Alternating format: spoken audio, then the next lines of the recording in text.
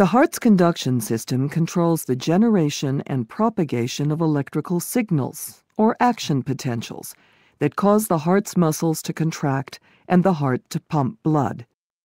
This electrical activity can be measured at electrodes placed at specific points on the skin, from which a composite recording is produced in the form of a graph.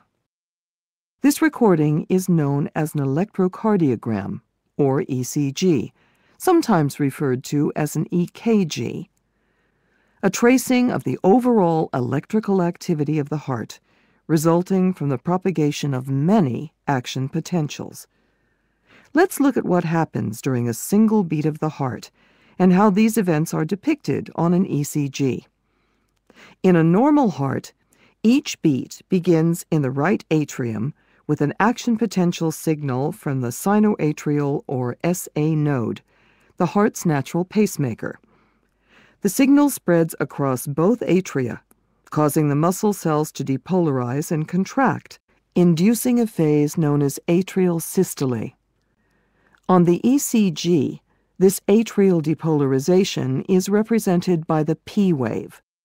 The period of conduction that follows atrial systole and precedes the contraction of the ventricles is depicted on the ECG by the PR segment, a flat line following the P wave. When the signal leaves the atria, it enters the ventricles via the atrioventricular or AV node, located in the interatrial septum. It enters the bundle of His and spreads through the bundle branches and the large diameter Purkinje fibers along the ventricle walls. As the signal spreads through the ventricles, the contractile fibers depolarize and contract very rapidly, inducing ventricular systole. The ECG's QRS complex represents this rapid ventricular depolarization. Atrial repolarization also occurs at this time, but any atrial activity is hidden on the ECG by the QRS complex.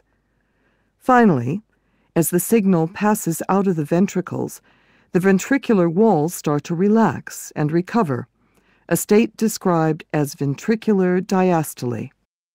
The dome-shaped T wave on the ECG marks this ventricular repolarization. On the ECG, the ST segment depicts the period when the ventricles are depolarized. The QT interval represents the time it takes for both depolarization and repolarization of the ventricles to occur.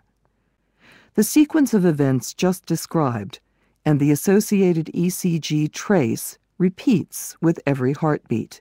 Remember, an ECG is not a tracing of a single action potential, but an amalgamation of the many action potentials that constitute the electrical activity of the heart.